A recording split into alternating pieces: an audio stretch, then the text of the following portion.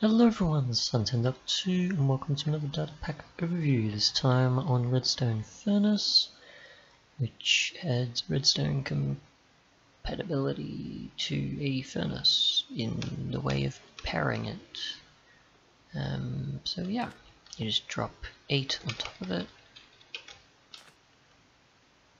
like so. You can see it from 8 blocks away, the outline, and when you've got stuff in it, it should be fine. Redstone Lamp apparently is needed constantly to let it run though, as you can see there.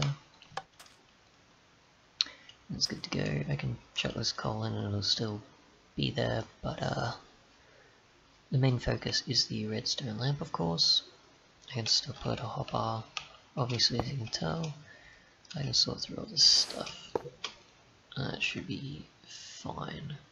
That coal shouldn't have anything to do with it, but once I switch that off, then it'll be normal. So yeah, pretty sure that's it. Thanks so much for watching, and goodbye.